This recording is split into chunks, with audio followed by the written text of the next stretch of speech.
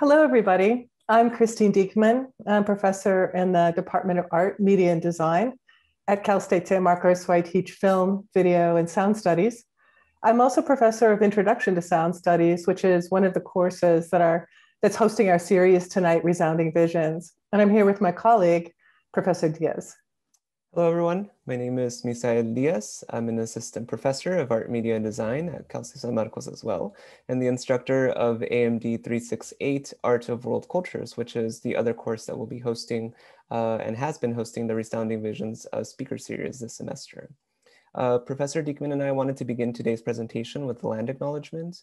We would like to acknowledge that we are speaking to you tonight from the unceded territory of the Kumeyaay peoples, and that the meeting place of CSUSM and its surrounding areas is still home to the 6 federally recognized bands of the La Jolla, Pala, Pama, Pechanga, Rincon, Soboba Luiseño, Payam people.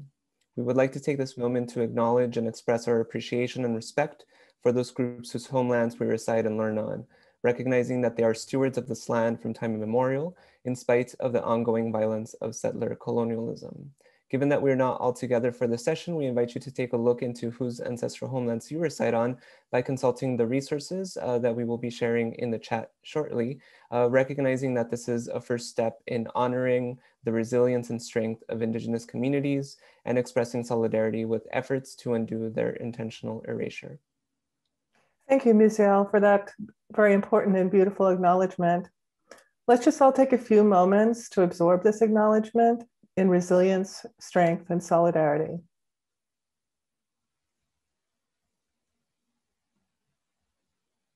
So welcome again to Resounding Visions. This is a year-long series of BIPOC artists, musicians, and scholars who work at the intersection of sound and art to explore forms of cultural resistance and affirmation.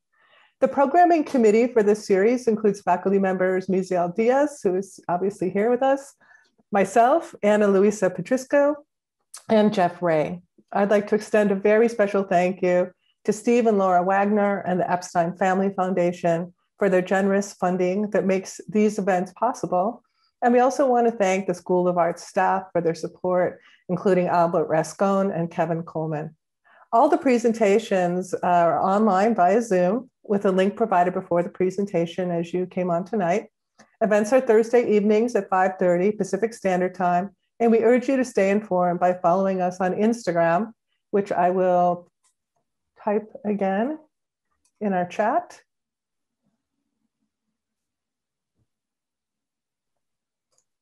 There you go. Professor Diaz will offer more information about our series and introduce our presenter for tonight. Thank you.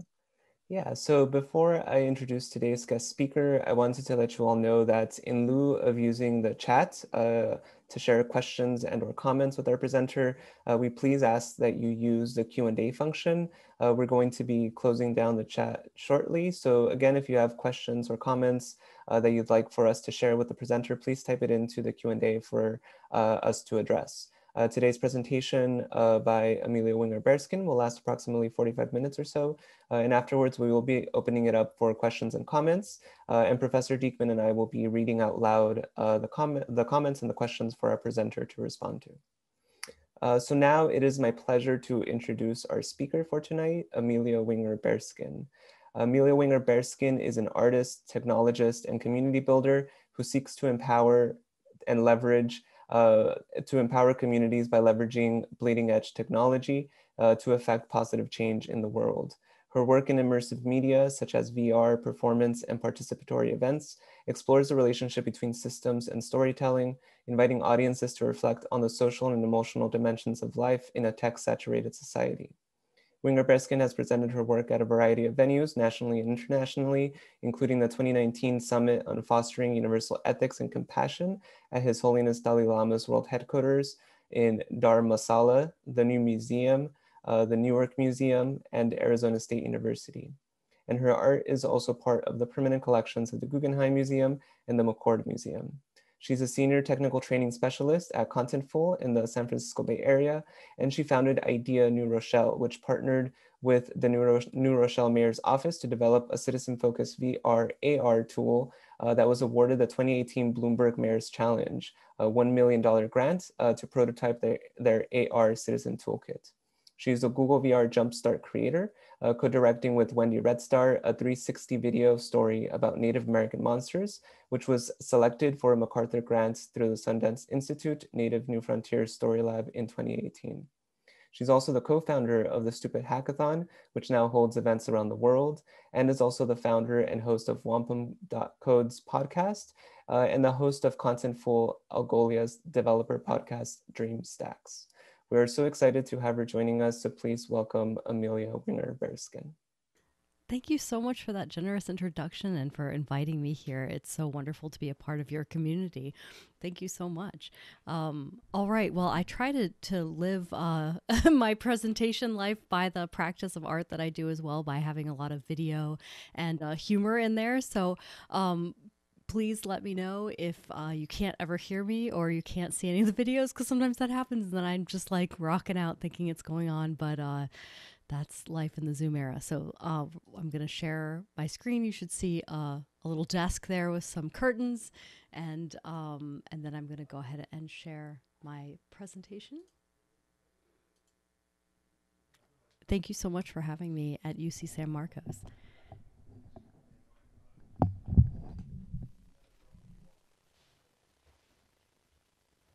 I got into coding because I wanted to do things that I couldn't do by myself, and being able to collaborate with machines meant that I could do things that I do poorly faster, and then I could do things that machines do poorly better.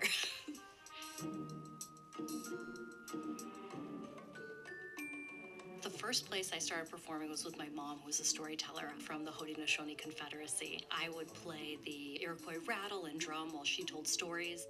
I then became a classically trained opera singer. I started composing and directing and making more and more emerging technology mixed with live performance and opera, and kind of ended up in museums.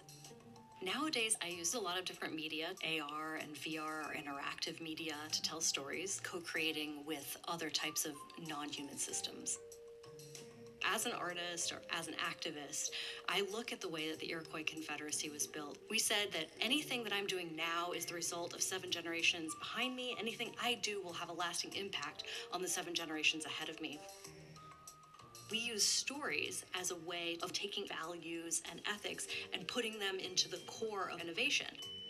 I started looking at the media landscape we have now. How do I take information and encode it for future generations? A lot of my work is really about creating an ethical framework for software development and design, and articulation of values and ethics within technologies, with the understanding that we need to future-proof these.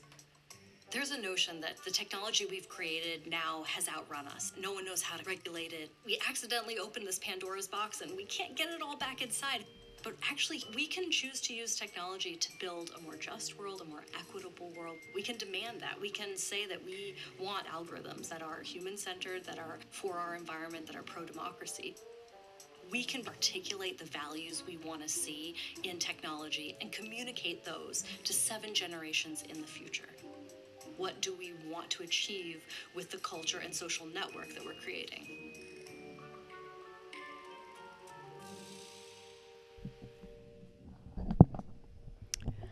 Okay, so as the bio mentioned, I am also the founder of something called the Stupid Hackathon, and I like to start my talks talking about it because it's very funny.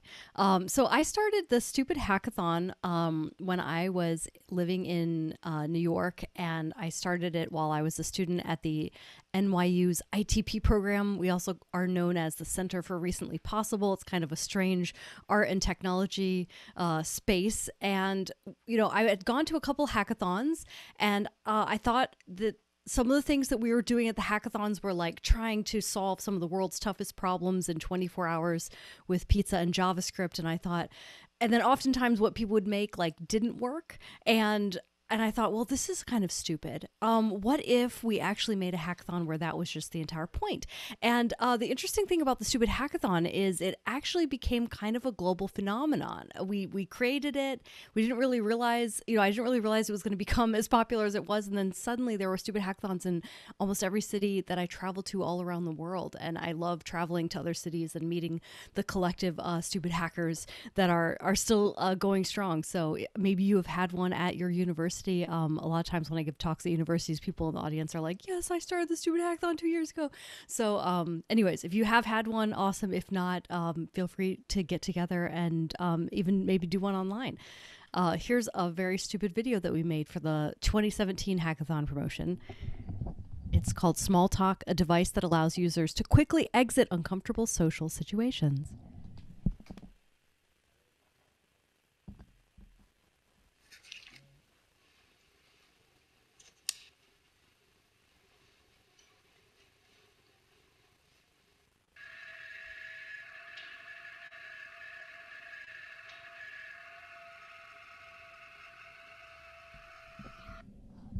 That's it.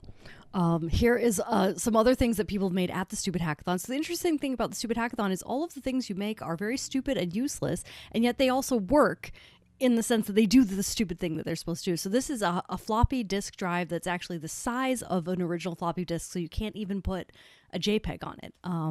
This is another good one.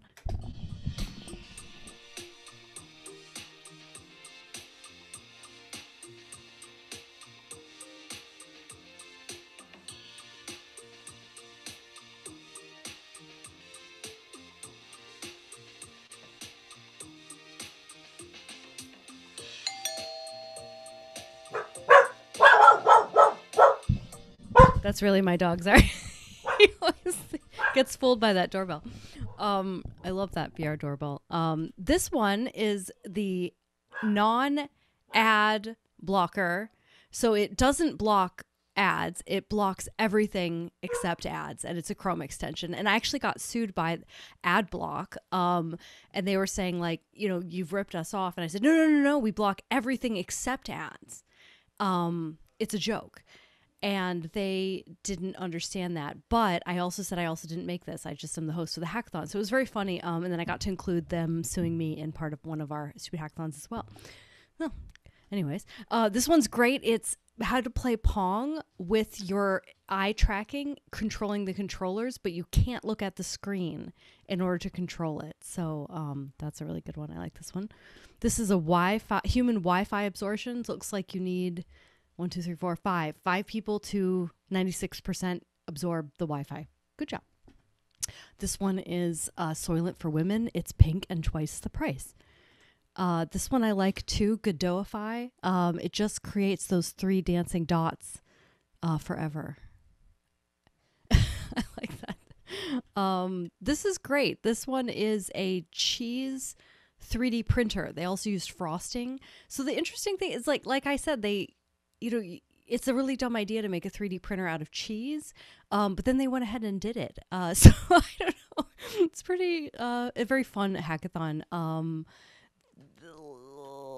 This one is telepresence rando. Like you've heard of telepresence robots, but you can just strap an iPad on a rando's face and then you can be telepresent in a meeting. Telepresence rando. This is outcognito mode.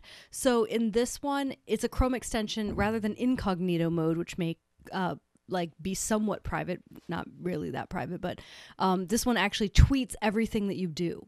So like if you typed pancakes, if you went to allrecipes.com, if you typed in delicious food, every single thing that you type in your Chrome, it will tweet it.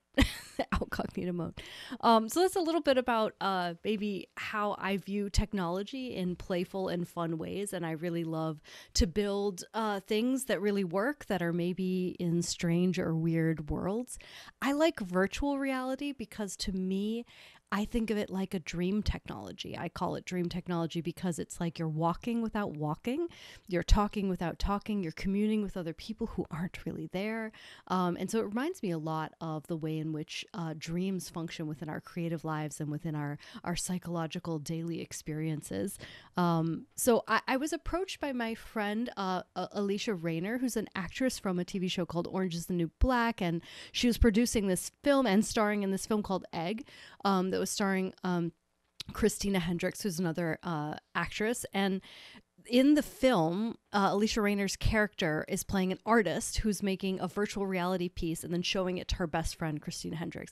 And Alicia Rayner thought it was a really good idea if instead of just having like kind of a fake VR experience for the film, they actually had a real VR artist, me, make a real VR piece, which I made, and then they could show it to Alicia Rayner, Christine Hendricks in the film, and it could be in the film, but then also when people went and saw the film at Tribeca or at whatever film festival they were going to see the film, they could also experience the VR experience. So I created that, and I created a piece called Your Hands Are Feet, and it's kind of a, well, I'll show you a little video about what it is about.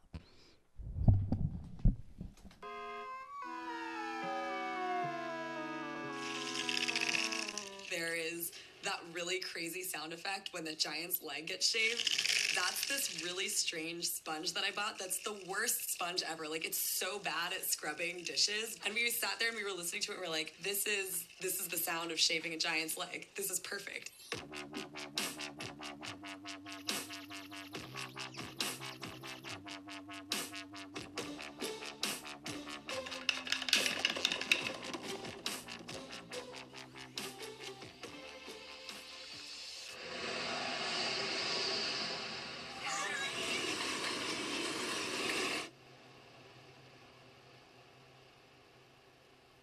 I started out kind of my creative career as a writer, and I was really interested in kind of experimental writing that leveraged different aspects of new technologies. So I got to this point where I was like, it's really fun to think about technology and how it's impacting us, but I would really rather be working directly with the technologies.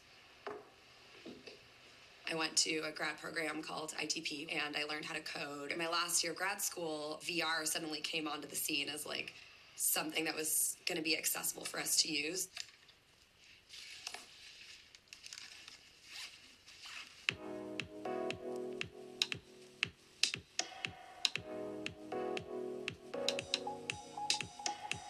Sarah was the first person I had met as an artist who was just working in VR in a more playful way. We just started brainstorming and thinking of moments when you virtually give someone a piece of your life, like in daily life.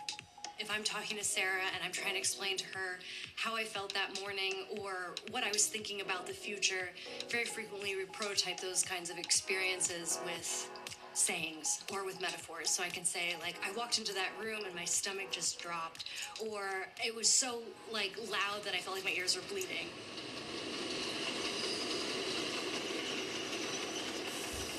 Your Hands Are Feet is a VR experience. It's an interactive exploration of new metaphors. The experience starts off where you're in kind of this surreal looking kitchen and you have in front of you a half dozen carton of eggs, and inside of each egg is contained an experience that has some kind of psychologically complex action to it that we hope acts as something that you think back on and you're like, wow, this is such a strange feeling. It kind of reminds me of, for instance, like that time that I felt like my hands were feet. I don't know. I feel like my mind is a confusing machine. What we're really doing here is we're creating these metaphors that like maybe don't exist but might apply in a situation as like the perfect way to describe this thing. In the beginning, I started with a basic treatment, so I created a lot of 3D assets to just sort of mock up this world, sort of the look and feel. And we came up with this idea of having it be like a half dozen experiences from, a half egg carton and how we would move from each space. Landing on the visuals for any project is an interesting process. You have to make something that feels true to something that you like, but it also has to be something true to what the other person likes. Sarah said she had this amazing friend, Neve Bavarsky, in LA, who was an illustrator. We reached out to Neve and, showed him all of the reference imagery, showed him our very tight color palette of what we were trying to go for. And we were like, can you do the Neve version of your hands or feet universe? And then from there, we were like, how are we going to put this thing together? Because translating from 2D into 3D seems easy, but to keep the same visual style is not always so straightforward. It made a lot of sense, for us to approach it with a style that's inviting and not depressing or scary, but just a little bit scary maybe. It's really helpful to take those two concepts and then give it to one person that can execute that so that it stays really consistent. So we were like, let's try this tool, Medium, which is a 3D VR sculpting tool. And so we felt like, oh, this is perfect that we found this way to find a slice of what we were interested in, a way that we can produce it in a really organic and fun way. And that's kind of how we landed on the visual style that we're at right now.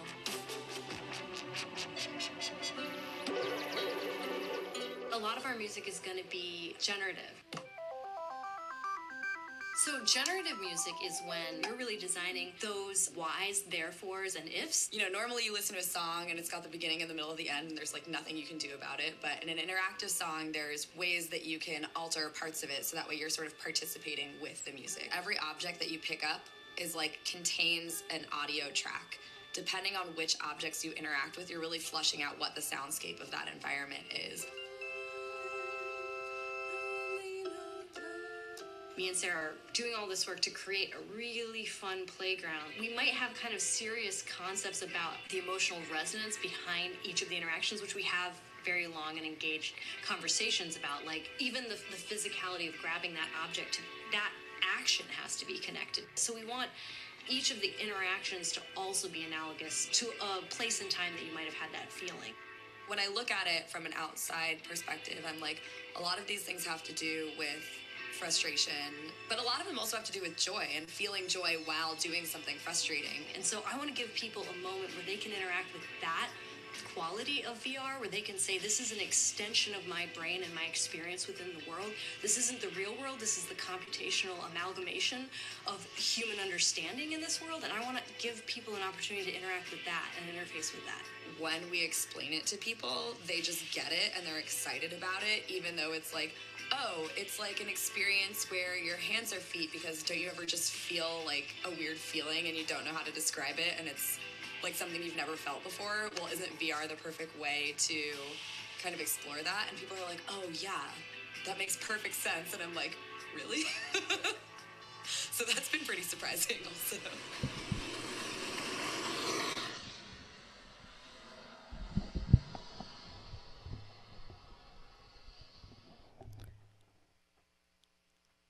So that's my city, New York. I'm born and raised New Yorker, but also my tribe is from there.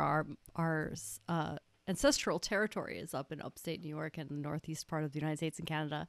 And I was approached by someone in the mayor's office at the city of New Rochelle. And if you don't know where New Rochelle is in New York, that's okay. It used to be part of the Bronx, and it's above the Bronx, which is the northernmost part of, the 5 boroughs in Manhattan. They were interested in creating maybe an artist district or a museum or some kind of art center that would be an interesting place. And they came to me because I worked in art and technology, and they said, well, maybe that would be unique or interesting for our community to have something be very tech forward.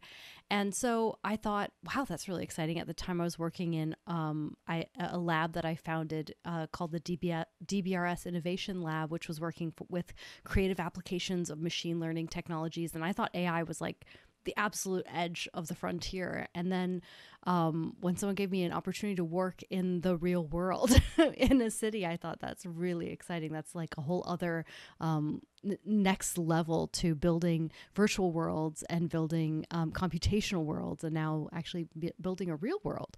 And so what I did is I created a citizen toolkit where we co-designed our city with citizens and city planners using augmented reality and virtual reality and artificially intelligent systems. And then we actually, for this project that I created, won the Bloomberg Mayor's Challenge, Challenge, which was a $1 million prize, where city leaders could use this Bloomberg funds to do really cutting edge, innovative work without putting the burden on taxpayers, but having the benefit go to the community and to citizens. So this is an image of us every week we would go to the New Rochelle farmers market that was at the library, and we would have citizens go into all of these different experiences and think about trade-offs and co-design what they wanted that actual specific area, the library and the library green park, to look like, so they could look out at the actual green and then have the augmented reality, vision of that space and kind of really imagine what their future could be designed together. We also had a truck that we would drive around to different neighborhoods, and inside the truck was room scale VR, and people could kind of simulate that same experience. Another fun thing that I did with VR is I worked with one of my dear friends, Wendy Red Star. She's also Indigenous. She's Crow, from River Crow from outside of Billings, Montana. And here we are on Red Star Ranch on her family land on her reservation. And we're both Google Jumps creators, which meant that they gave us this research camera that they had, which was a 360 video camera, had 17 cameras and some depth sensing as well. So it was like somewhat depth and 360. And we carried this around. We thought, this is great. Both of us are Indigenous. Both of our Indigenous cultural traditions have stories about these monsters called the Little People. And we thought, this is great. We'll film the ones in, the Crow Little People. We'll go to upstate New York to where my ancestral territory is, to go to like Ganondagan or that other area up in Victor, New York, and like film where stories of little people are there. And then this will be great. And we'll show it. And, this is going to be great. And then as we were traveling around in Montana, on her reservation, we decided to meet with the elders who still knew the stories of the Little People. There were even an episode of Unsolved Mysteries that filmed it on her reservation about the Little People, and they said the Little People would dress up as Elvis. I mean, you can't make this stuff up. So we went around and we met all these elders who were talking about like, oh, were you here when like that dumb episode was filmed here? Or like, we kind of started talking to them about Little People and all the different locations. And then one of the elders said that actually the Little People means in Crow language means the keepers of the land. And as we started discovering more about the stories of the Little People, we started asking the elders, tell us your story, and each of them had stories of, 60 plus years of being keepers of this land, of being advocates and activists for the people, for the sacred sites, for the unity, for the community of the Crow people. And we thought to ourselves, actually, we're in search of the Little People, but really these people are the keepers of the land. These are not mythological beings. These are the spirits who are working hard to bring balance to our community and to the environment. And so we actually decided to kind of change what we did, and we created this installation, and this is at Newark Museum, but it kind of toured around the United States. But if you see, that image is the image of, like a sweat lodge you might see on a reservation from the outside, but we put it in a gallery. And then in the inside of it is actually the footage that we took on the reservation. And we're really asking the question to the audience, would you like to be a monster? Are you one of us? Can you fiercely protect the land? Or are you going to be afraid of the monsters and sort of demonize them? So it's kind of asking, do you want to be a monster with us? And the fun thing about this space is, even if you've never seen a sweat lodge, even if you don't know what that is, it does remind everyone kind of like a blanket fort you might make as a child.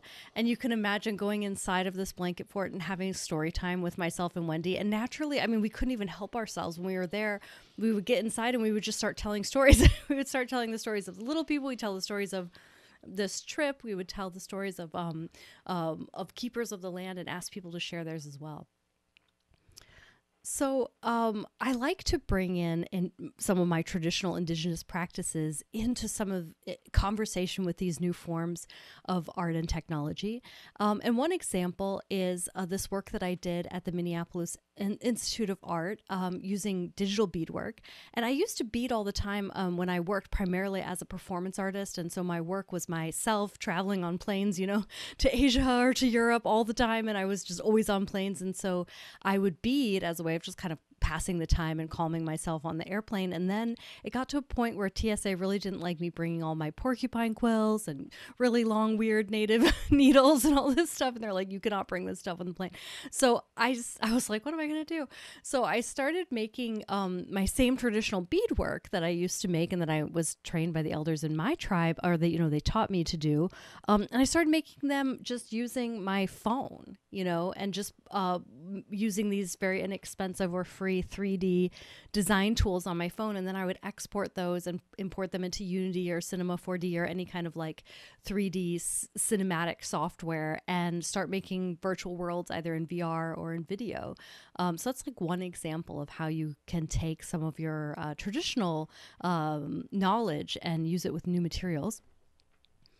I also like to think about the sort of ethics and values that are in my cultural tradition and how those can be also inscribed, not just the designs and the stories, but in my culture, I'm Seneca Cayuga Nation of Oklahoma, Deer Clan, we're Iroquois Confederacy, which I'm going to talk a little bit more about in a bit.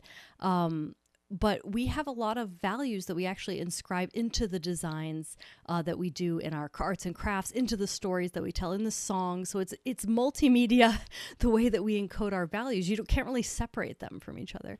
And so I'm interested in other groups as well that are finding universal ethics in everything that we do. And as it was mentioned earlier, I was a delegate to His Holiness the 14th Dalai Lama in Dharamsala, India. And part of what, this group that was a delegation was primarily around art and museums and large institutions and how they too can be centers for universal ethics. And the reason why he was interested in meeting with this group and why I specifically was brought is he's building a museum for Tibetan history and culture and values, but it's really centered on universal ethics. And since so many Tibetan people are actually, in the United States, they're all over the world, it's a very large diaspora, he wanted there to be a way in which Tibetans all over the world could come into community with this museum. So it wasn't just a physical building in Dharamsala and at his home, but it could be something that people were able to participate in, possibly using virtual reality. So I was there to kind of show him, I don't know, the ins and outs of this, but it's a still evolving project. And if you're interested in helping or knowing more, just let me know. So this is a wampum shell. I also have an analog one that you can see through a different digital window here. We, the Iroquois, the Haudenosaunee people, made beads out of this, a binary structure, purple and white, and we weave them into belts. These belts were the result of conversational consensus built contracts in witness of our communities that were regarding all formats of life, government, trade, beliefs, etc. This is our great law of peace, the Hiawatha belt. We would weave these together after a long period of deliberation as a visual representation of a complex series of contracts and agreements that resulted from community consensus-led negotiation. So I'm going to read you a statement from the American Indian Institute of New York. This is their image of our Hiawatha belt in a museum, and this is their statement. Before the idea of inalienable rights, liberty, and democracy were strung together in words, they were strung together in beads made of shells. In this Iroquois Confederacy wampum belt, our Hiawatha belt, it represents 1,000 years of democratic principles that we Indians shared with our newer brothers and sisters, including Thomas Jefferson and Benjamin Franklin, who openly acknowledged in speeches and writing that our contribution formed the basis of the U.S. Constitution. We shared our belief that leaders should represent and serve the people, which was a startling belief in a world of kings and queens. We shared what we called the Great Law, which is the natural law of human dignity that proceeds and underlies all other laws. Even we the people began as an ancient Indian phrase, and it's important in the pursuit of all of our happiness that we the people now means and continues to mean we, all of us, who are Americans. The Iroquois Confederacy is the oldest living participatory democracy on Earth. In the U.S. Congress memorialized our history and honored the Haudenosaunee in 1988 with the House Congress Resolution 331, which states, whereas the confederation of the original 13 colonies into one republic was influenced by the political system developed by the Iroquois Confederacy, as were many of the democratic principles which were incorporated into the Constitution itself. From the hearing of the Select Committee on Indian Affairs of the United States 101 Congress First Session on Senate Congressional Resolution 76, the Iroquois Confederacy of Nations. John Hancock was quoted as saying when he was signing the Declaration of Independence that to his Iroquois ambassadors, we hope the friendship that is between us and you will be firm and continue as long as the sun shall shine and the waters run, and that we and you may be as one people and have but one heart and be kind to one another like brethren. And I would like to read you this statement. And this is some of my digital beadwork. If history was written by the victors, then the future will be written by the vectors. Artificial intelligence will radically change our world, our lives, our planet, and it remains to be seen if it will be a positive or a negative. If it's said that those who fail to study history are doomed to repeat it, I would add that those who ignore data have underfitted models. When Thomas Jefferson and Benjamin Franklin were looking for a new model to serve as a basis for the United States government, they were very impressed by the Iroquois Confederacy. We call ourselves Haudenosaunee, people of the Longhouse. We're made up of the Seneca, Cayuga, Oneida, Onondaga, Mohawk, and Tuscarora. Thomas Jefferson spent over a year with us in upstate New York in one of our largest cities.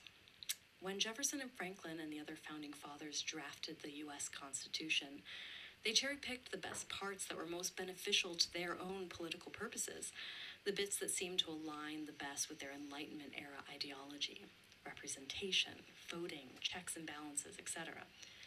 But they left out the social and cultural networks that sustained these practices in the actual Iroquois Confederacy. Well, what did they leave out?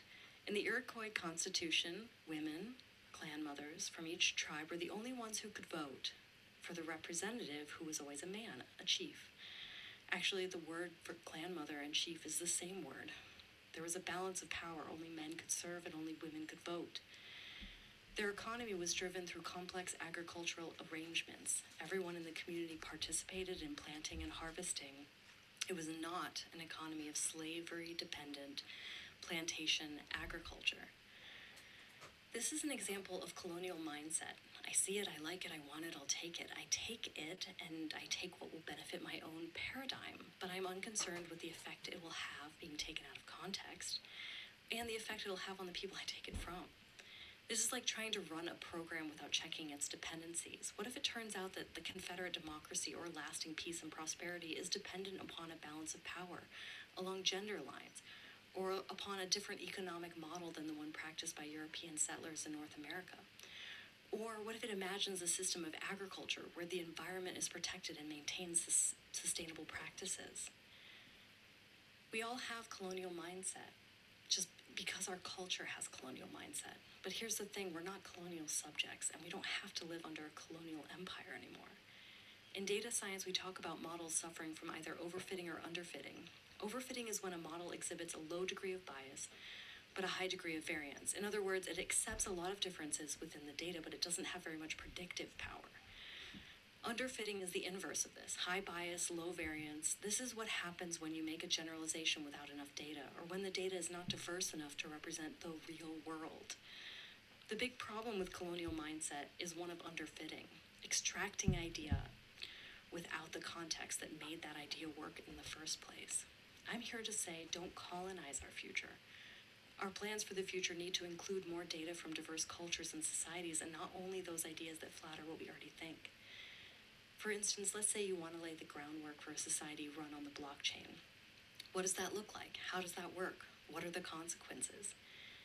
If we don't have significant data, we might just have to wing it. But we actually have thousands of years of data about decentralized economies. The use of wampum among the Iroquois functioned as a decentralized, distributed ledger of contracts, and it helped us govern our society for centuries.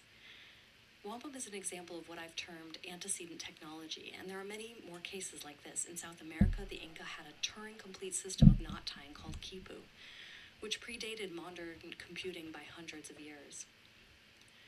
When we want to use powerful new technologies such as AI or blockchain, and we want as much data as we can to help us imagine positive change in the world, we do not need to throw out thousands of years of data that can fuel the next giant leaps our communities will make with technology. I want people to know that Indigenous people had technologies that have solved complex issues. I want us to use their data to help us dream our future, and I want us to believe that just because we have had 500 years of slavery, worker exploitation, poverty, and gender imbalance, we have had thousands of years of peace, prosperity, and equality right here in the country where I'm standing right now.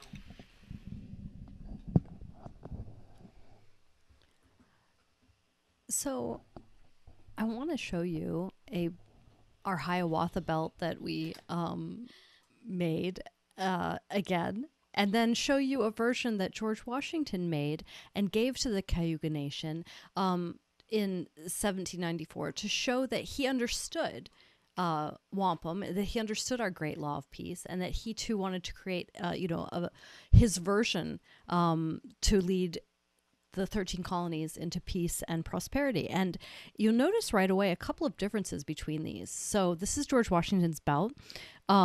And then this is our Hiawatha belt. We have in the center the great tree of peace, our great white pine, that it is said we buried all of our weapons of war underneath the roots of this tree in order to form this peaceful confederacy that was built on this Confederate democracy. So you can see right away it's centered in the environment and in peace. And then each of the squares that come out of the tree symbolize one of the once warring nations: Seneca, Cayuga, Oneida, Onondaga, Mohawk, Tuscarora. And then if you notice with George Washington's, the center is the house, a building, the government, a man-made structure. And then each of the representatives of these 13 colonies is a singular man. And then you notice right away, like just how right in the beginning of understanding the sort of building blocks of our peace and prosperity, how different something can be when you base something on like a unit of a tribe based upon the environment and harmony within it. And then also, if you imagine that each of those colonies is symbolized through one man that owns property, and that's kind of what happened too. Whereas we had, women that voted and men who were chiefs. At this time when we were created a 13 colony, only those who or man who owned property were able to vote. So right in that middle, it's like it was forked and a little bit of malware entered into the source code there, I like to say. So I've been working for the last year and a half on a project called wampum.codes. Wampum.codes is a couple of different parts. It's a podcast where I interview Indigenous technologists, artists, creatives, thought leaders, activists, really cool people who are using new technologies to make positive change in their communities. And some of them might be like comedians who are using technology as a new form of community building and comedy and helping other Indigenous Native comedians, very diverse group of people. Listen to it if you like podcasts. Another part of wampum.codes is I wanted to bring these like-minded Indigenous thought leaders together in order to talk about what inspires them and how they put their values into practice using technology. There is not a set of universal guiding principles for Indigenous people. We're very diverse. However, it is my desire to take the wisdom from this inspiring group of wampum.codes and hopefully offer up a new framework for designing software ethically. If you like it, great. And if you cannot see why it's uniquely Indigenous, I'm not sure that matters. Let's make the world a better place. Indigenous wisdom is about movement, love, time, and responsibility. So maybe try it out and see if it unlocks something that you care about. If it does, then I hope that as a small way that you can pay it forward, that you remember to include Indigenous people in all of the meaningful projects that you do. So part of what I've created is a concept for ethical dependencies for software development. I've written about it in the Mozilla blog if you'd like to read more. The article is called Indigenous Wisdom as a Model for Software Design and Development. I also do these workshops where I help teams that are made up of coders, designers, builders, the people who are really making these types of new technologies, not necessarily someone very high up in the company with a role around ethics or somebody who is an expert in ethics and technology. A couple of years ago, the head of artificial intelligence was at Google, and who was also a prestigious person in a university and the head of an AI initiative there as well, was asked by publicly at a conference, what do you think about ethics and artificial intelligence? And he said, that's above my pay grade. And I thought, if it's above his pay grade, then like, who are we hoping is going to come down and help us or make these decisions around how to build software ethically? If we were building a bridge and someone said, how many pounds can I drive my truck across before I will have a structural load problem? And then possibly this bridge could collapse and I could, damage it or cause, great destruction or even death to other drivers who are on the bridge. And if the person who's building the bridge said, I don't know, I just am like the one who builds it, like whether people die or not, or whether people like are hurt or not, it's actually like, I'm neutral, right? Like we wouldn't really let somebody say that they're neutral if they're building something that's for the public good. And I think software has gotten a little bit of a pass in that way, where people are saying, I'm just building these neutral tools. How they're used or how they create harm isn't really in the responsibility of those who are creating it. But, there's kind of a shift right now in Silicon Valley, and there are companies and teams that are interested in this. And so I've been doing these workshops for blockchain companies, nonprofits, think tanks, financial institutions who are actually thinking really deeply about these things. And so I do these workshops with them to kind of help their communities and their builders and their coders to write into the source code their values and their ethics. And another part about wampum.codes is I'm working with the National Institute for Women in Computing to create a cash award for Indigenous technologists who are interested in working at the center of ethics and technology. And so that will hopefully help, more research and more Indigenous people bring their incredible ideas to the forefront to solve some of the most pressing issues we're facing today in our field of technology. Something that was a really incredible thing I got to do this last year, and a really wonderful cohort and community that I was a part of, was the For Freedoms #2020 Awakening. You may have read about us in the New York Times. We're also known as the Wide Awakes. Something that we did, the thing about the Wide Awakes and For Freedoms is it's a artist-led super PAC. And so an interesting thing is, if you have ever been a part of a nonprofit and you want to make social change, you kind of have a certain sphere in which you're able to influence. But if you actually take any of that of those financial dollars and put them towards changing policy, it's actually not allowed, because in order to do that, you need to be more registered as a super PAC. And so artists who are really interested in changing policy and said, hey, maybe there's a different way in which we can engage with our civic responsibility rather than just influencing opinion. We could actually, try to put our creative talent and dollars to use changing policy. And so what we did with this artist-led super PAC created by Hank Willis Thomas, amongst others, is right before the November elections, is we created this billboard project where there was a billboard in every state in America, including Puerto Rico, the Virgin Islands, Alaska, and we had these billboards that would really ask people different questions, promote ideas from BIPOC artists, and really think about what would civic engagement look like if artists were actually leading the fray. And you may have seen a lot of the work that we did in Georgia, where artists were showing up to the polls, dancing and playing music and dressed in really incredible costumes to try to bring civic joy back to these public spaces. And especially in an era of like very contentious elections, like, can we bring back joy and unity to these spaces? So this is the billboard that I made. This is at the Anchorage Museum in Alaska. And the question that I posed here is, what is made bright by the loss of your light? And The Guardian asked me to write a statement about it, and this is the statement that I wrote.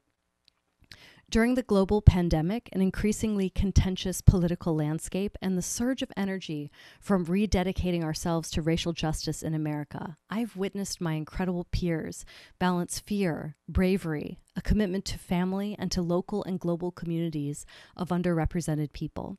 I've seen them create art in response and build new systems of support. But among my friends, especially my female identifying friends, and especially those of us who are mothers, many of us are being asked to do the undoable daily. I wanted a message to remind the world that through change making, we can't let ourselves become kindling. I don't want us to burn out. All the crises in the world today are asking us to run more and more current through the little filaments of our minds and souls.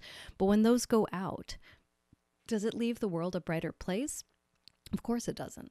The social, economic, physical, political, intellectual demands of a movement must bring with it the great care for and value of each human being who is a part of it. And this is the continuation of our project after the election. We took a lot of these billboards and put them in other places, including the Chinese Theater in Los Angeles, different spaces in Times Square. And then it's, still actually it's no longer at the Museum of Alaska. A storm came and blew it away. So it's no longer there. And then most recently, yesterday, I've been working with this incredible artist, a pop star named Claire George. And yesterday she released a single from her new debut album called Pink Elephants. And I'm working with her to create an NFT that's in response to Pink Elephants and the greater narrative of the album and some of her writing. And, if you want to talk more about NFT, I'd love to in the Q&A. It's an interesting space. It's exciting and it's controversial. And I think it's important for BIPOC artists to consider it or think about it, even if you don't want to participate in it. But just to understand it, I think is very powerful. And then definitely check out Claire's new single, which is very adorable. I think her music is incredible. And then the second, well, I can watch a little bit of it here.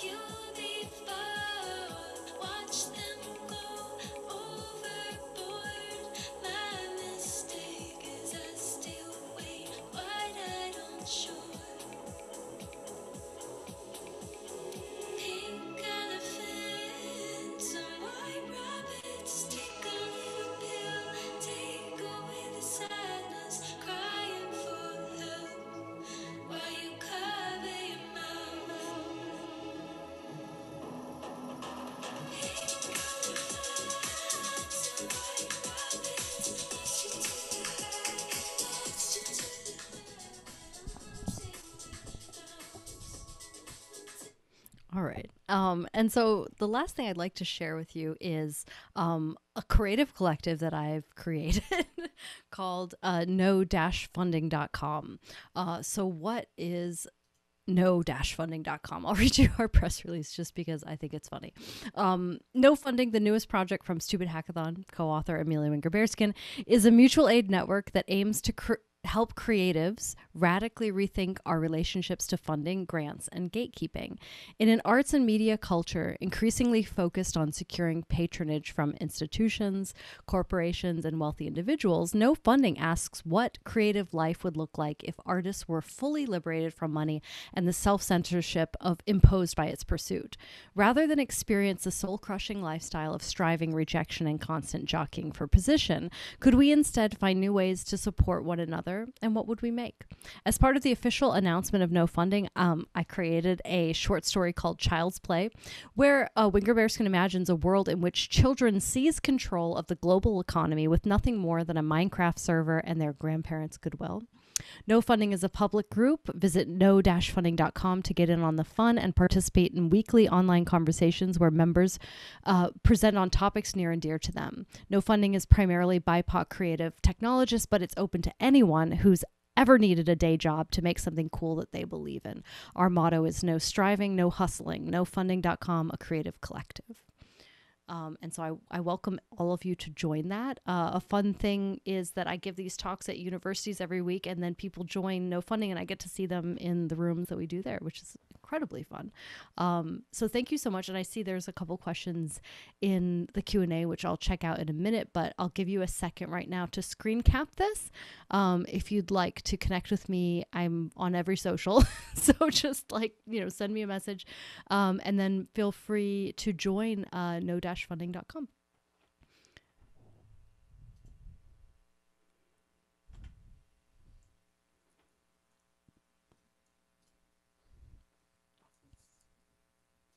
All right. Thank you so much, Amelia, for that amazing presentation. So much to unpack, and I think thank you for your very generous, I think, framing of the work that you do and the context in which it takes place.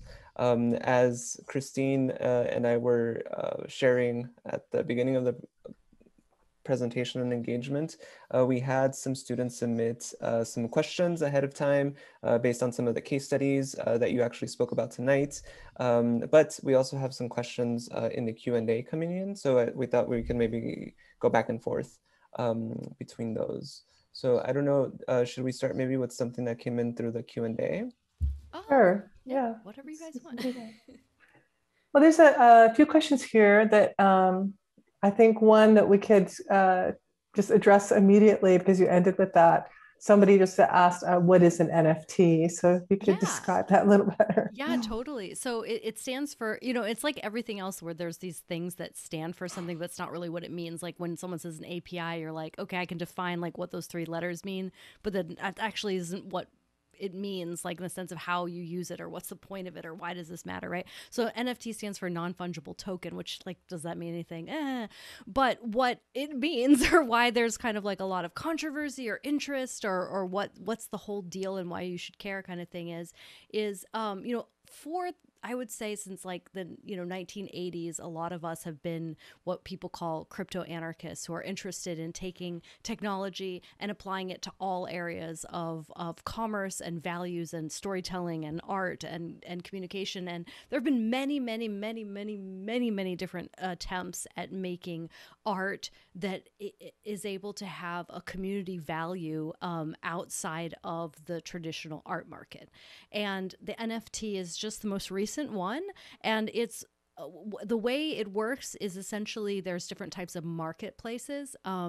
Like Foundation is one where you can go and you can purchase a work of art using cryptocurrency. I think with Foundation it's primarily Ethereum, and that's it, right? That's kind of the basic idea. And then underneath that is essentially you're making an API call for a JSON object that would connect you to a repository in an S3 bucket or in a Cloudinary link or somewhere in a database somewhere that actually has the JPEG, which is a computational representation of an artwork that was created in either a JPEG or a GIF or a MOV file, right? That's like the actual bits and bytes of it, right? Like the actual technology of what's happening there. But what you read about a lot in the news is people saying the most expensive artwork that was ever sold was recently sold on NFT. And those things are and aren't true. It's kind of like you kind of have to go in a layer deep and look at what that means. But I think it's exciting and interesting. It's controversial. There's a lot of support. There's a lot of hate. And I think it's interesting to read about it right now because it's happening and it's probably the most widely understood or participated in new type of currency around the art world, which is interesting to me. Thank you. Yeah, and we have a follow-up from Molly, who is wondering if there's a negative effect of NFTs, specifically as they pertain to the environment. Yes, that's a very popular piece of, I would say, I don't know if I want to say misinformation because it's not necessarily false, but it's a very popular thing that you'll hear in any kind of hand-in-hand conversation is like, NFT, it's weird in crypto. Art is weird and pointless. Both of these things are destroying the environment. And I'm not saying, Molly, I'm not saying you're saying these things, Molly, at all. I'm just saying that you hear these kind of couplings. And I think it's important for us to peel back what they're talking about, because I think the kind of baseline of that argument is you need to use computational cycles of a GPU in order to do proof of work versioning of a blockchain type. Okay. Like I'm saying, we're getting into like all these like bits and bytes of information, right? But that's just kind of the basis of it. You can also do proof of stake as well, which is a different type. And people will say, in order to have a GPU do a turn cycle, you're using electricity, and electricity hurts the environment. And that's kind of the basis of the argument right there. And I would say that basis of that argument is a falling cards, in which case I would say is what type of distribution, consumption, or interaction of any digital system does not use electricity or a GPU turn cycle? And the answer is none.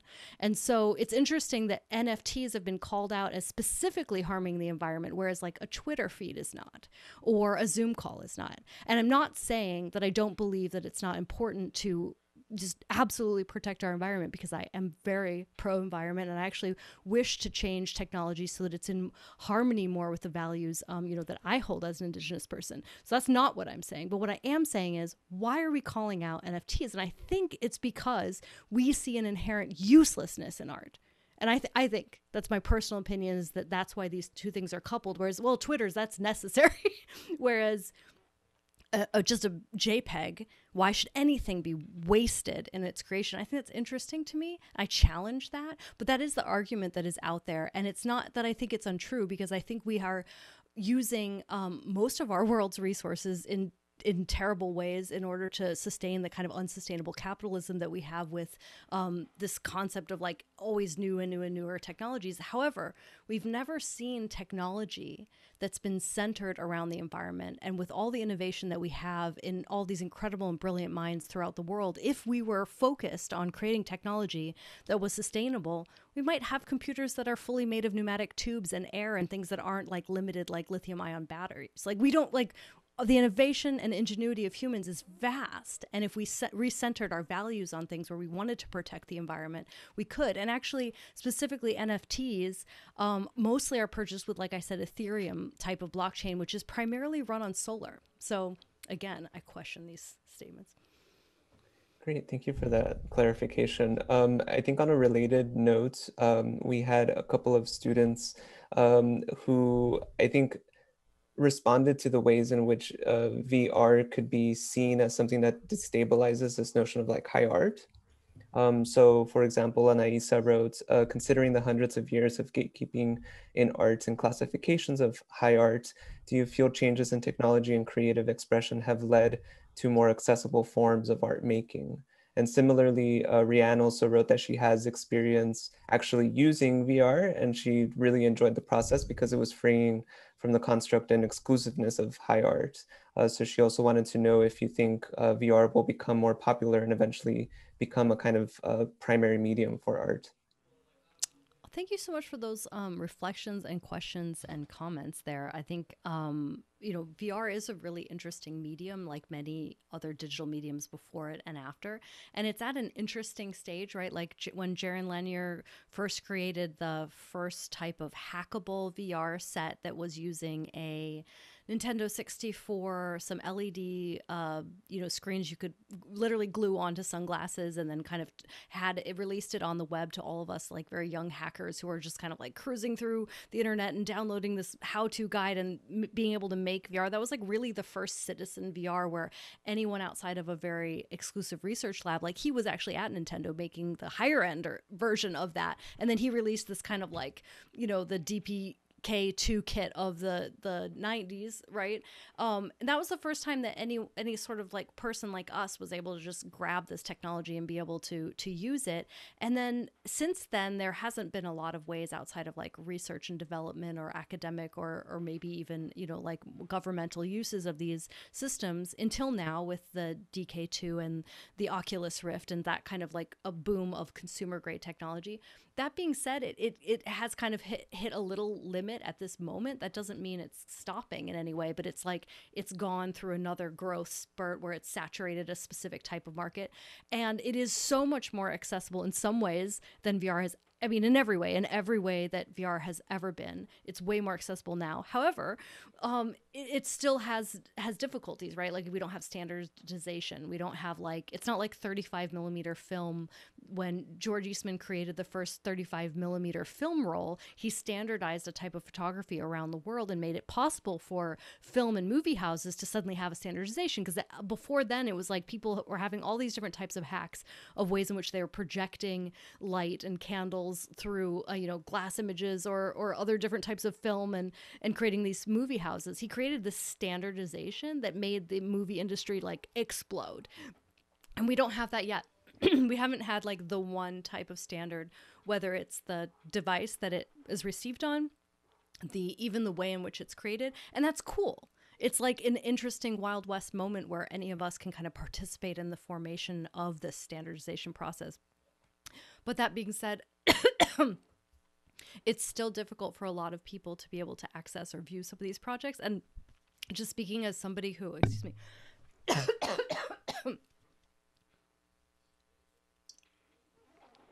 just speaking as someone who votes on a lot of these like film festival boards or judges different types of, you know, like just having us as judges who are experts in this field be able to experience a lot of the pieces that people are creating, it's total crazy time, right? Like we all have difficulties watching them, and then we have to rig them up and create like all these attendants for people to come and see them. And then at Sundance you may have, like I've shown pieces at Sundance, you may have like, you know, okay, I have the capacity to have 60 people see my piece a day, right? Like that's not that many, right? Like I fly all the way to Park City and I'm like set up my thing, and then 60 people see it a day, and then actually the power blows out because of, you know, all of us trying to do the same thing, and then no one gets to see it that day, and then, you know, or my headset overheats or the computer overheats. Like there's a million kind of like, we're in a funny stage is what I'm saying. And so I think it's really exciting to be a part of. I'm glad that you're excited to be a part of the early phases of this, but I would say that there's, I think my favorite group of people that are aiming to make VR production very accessible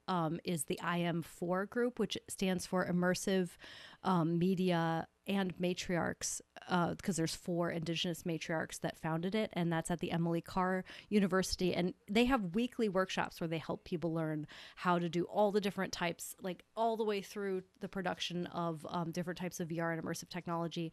And they're helping people who are, you know, on reservations with very little Wi-Fi or with very, you know, light computers. And they've thought of these solutions of compression and accessibility. And they're some of the like really leading people in making the production of these technologies very accessible, but also making sure that people can be the producers who are from very diverse backgrounds. So definitely check them out. Great, thank you so much. There's a couple more VR questions I think that maybe we could attend to, and possibly we could ask them together. One student asked, how do you think of your VR work today in light of the pandemic? How has your approach been modified or not, especially around, you know, touch? Oh, sorry, 1 second. Let me just get my dog to chill out. He's okay. like, you've been on Zoom since 9. He wants to walk. I love you, baby. Come here. Come here. Come here, baby. Come. Come on, Cal. Amen. Everyone else is on Zoom too. Sorry. Sorry, we're just going to have my dog bark. I asked my husband and my son. They're all on Zoom too. So it's a Zoom party tonight. So sorry about that. That's okay. So the question that I'll just restate that. A question that a student asked is, how do you think of your VR work today in light of the pandemic? Has your approach been modified? Or are you thinking about it differently? And then I'm going to put that together with another question that somebody popped into our Q&A about multiplayer applications like VR chat. In your perspective, how do you believe the future of communications with VR? What is it going to be? Do you believe that there's a new form of communication in the future? And does it have a positive or negative impact? So a little bit about the pandemic and VR and a little bit about the future. I love VR chat. That was probably the first time when I was in alt space VR. I was at the Sundance New Frontier Story Lab in like this mountain, you know, and I went into VR in front of a group of all my peers. There's like 25 people, and that's kind of strange to be like inside of VR where you're blindfolded but everyone's staring at you. So I went into alt space for the first time, and I had, you know, I'd done VR since the 90s in all these like different various weird ways, and so I didn't really expect to be that shocked by something, but when I went into alt space, I didn't know anything about alt space, and I kind of just was wandering around the rooms while everyone's staring at me, like trying to figure this out. And it said, oh, there's one person in this one room. So I jump in this one room, and there's like a very tall person that has a giant like cookie face that's like horrific looking, just like it looks like a really weird cookie. And I was like, hi. And then the cookie man came, like walked over to me and like kind of knelt down, because I'm very short, and he like knelt down and was like, oh, hello. And I'm like, so what's going on? And he's like, oh, well, I'm building a replica of the city of Portland. Would you like to help me make trees? And I'm like, sure. So I'm like, I don't know how to do it. And he's like, oh, you like look over at your arm and you select these things and this is how we make trees in my scale model of Portland. And I was like, that's great. And we were like doing it. And every time he would try to like help me, because I was messing everything up, he would try to help me. He would like come in to try to help me. And then he would like back off because he's so much bigger than me, right? Like he was like so much larger. He was, oh, I'm so sorry. I don't mean to. Is it okay if I just like touch this thing for you? And I thought, this is crazy. We're not in the same room together, right? Like I am in a room in Sundance with 25 people watching me. I don't know where Cookie Man is. I don't even know what his real name is.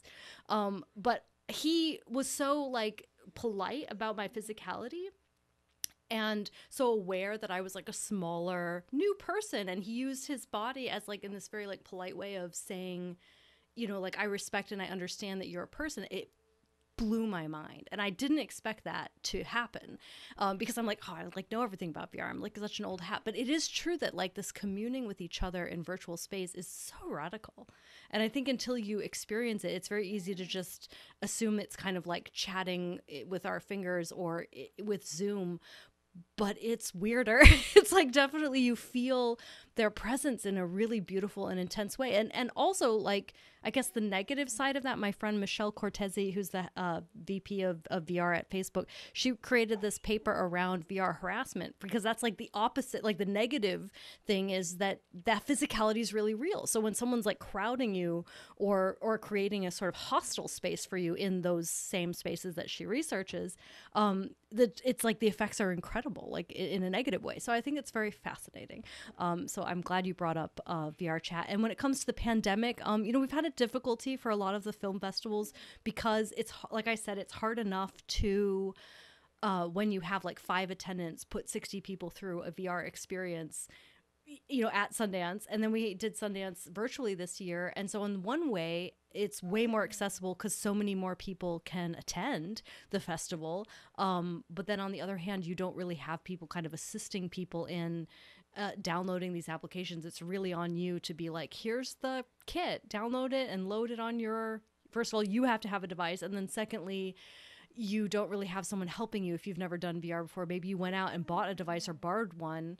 You might not necessarily know how to experience it. So that's going to be difficult this year with the pandemic. Also, you know, I don't know how we're going to feel about putting these devices publicly on after a pandemic, you know, because it's like not that sanitary, but we try to sanitize them, but I don't know.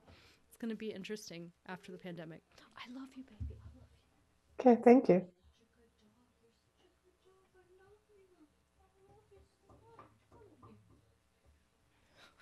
Very sad.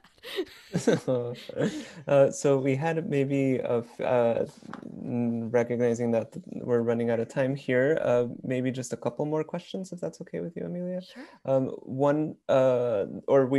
received several thinking through some challenges of using technology. And I think some students were wanting to know if you how you navigate the challenge of working with technology in such a tech-saturated environment where people are maybe desensitized in terms of being surrounded by technology so constantly. So that was one of the challenges that people were curious about in terms of how you navigate. And the other one that came up both in the questions, and I also see a question here in the chat, is if you ever had any backlash or difficulty kind of navigating how different generations might relate to technology. So specifically like older generations, if they have like experienced a kind of hesitance or resistance to combine traditional knowledge with machine intelligence, for example.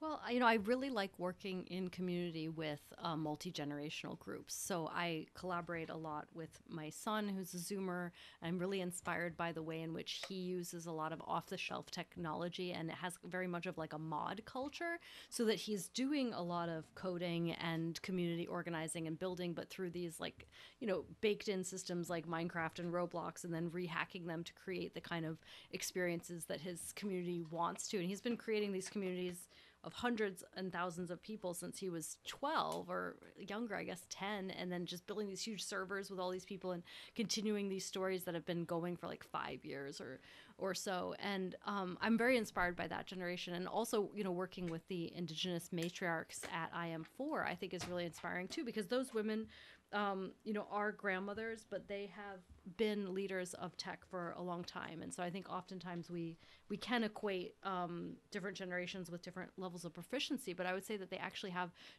just different windows into the type of proficiency. The things that they are interested in building and the reasons come from really different levels of experience, which is fascinating to me. And I love to be in community multi-generationally.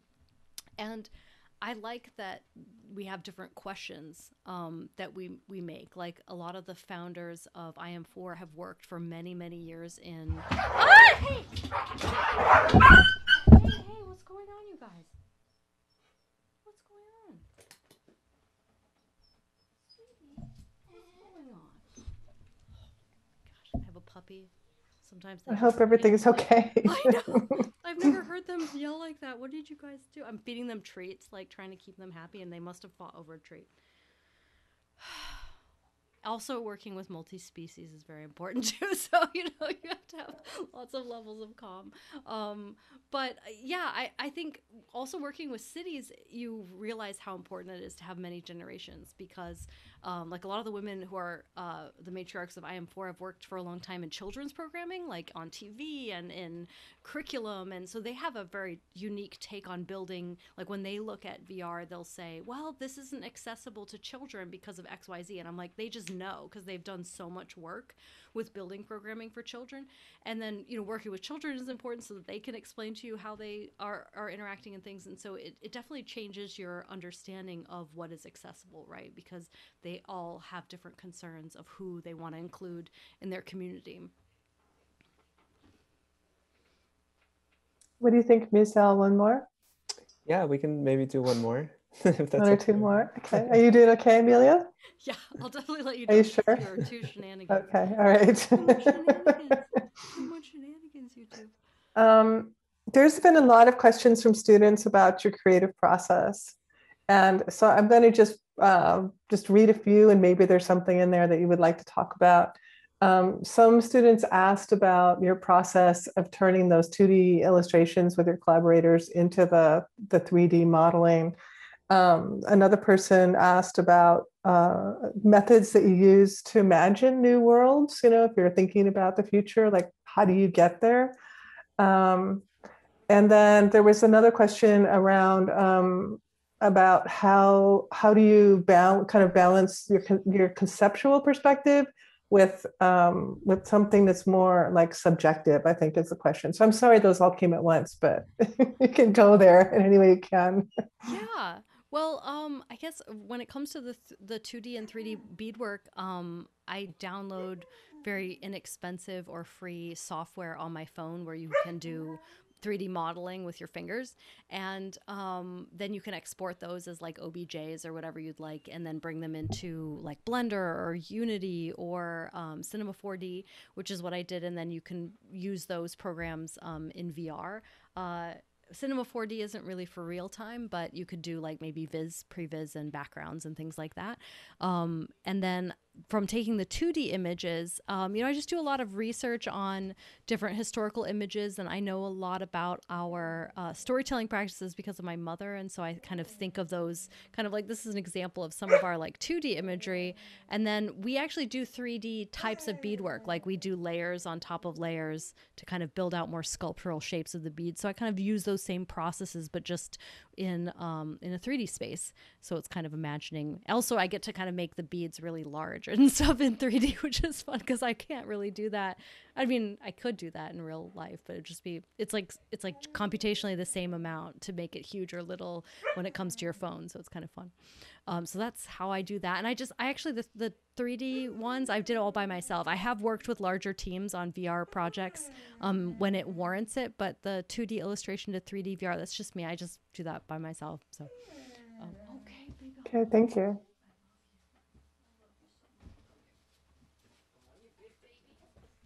I don't know if anyone's ever had a pit bull, but they is babies. They're big babies. He's like a half pit bull, half boxer, but he looks like a greyhound. I don't know. Funny guy. So maybe we can end with the question that we have been asking other presenters, which is just students are curious, like, for suggestions and advice. I think someone in the Q&A mentioned that they are an artist also, and sometimes find it hard to transfer her own ancestors' passed down stories into visuals, and feel confident that it kind of that the art that results accurately tells the story. So she wants to know how you know when your visuals are mirroring the stories. That's a really good question. Part of the philosophy that we have in Iroquois or Haudenosaunee storytelling, and my mother was a storyteller. I love you, sweetie.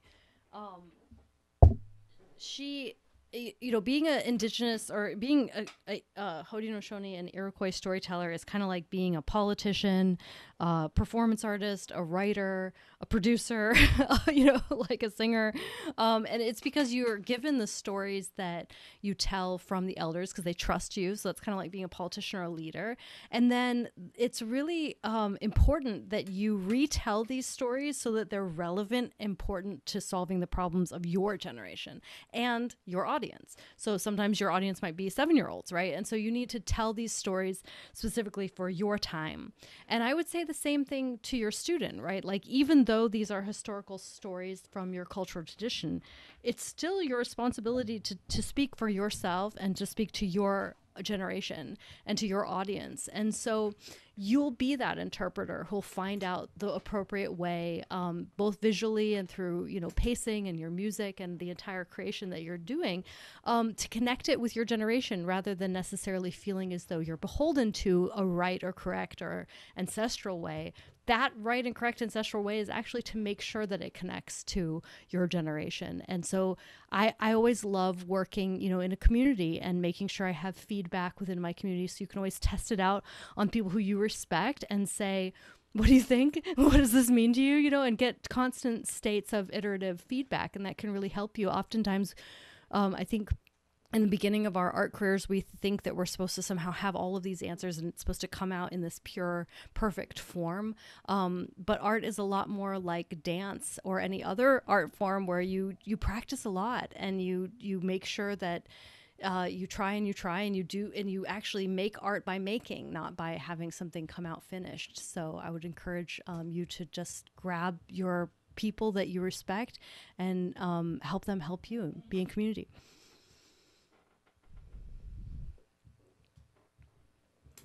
Okay, thank you, Amelia, so much for your time and sharing your work with us. It's really wonderful. I'm looking forward to looking into it more. And I love some of these links, I think, or some of these suggestions, places. I'm sure that we can find them online that I've been writing down as we've been going along here.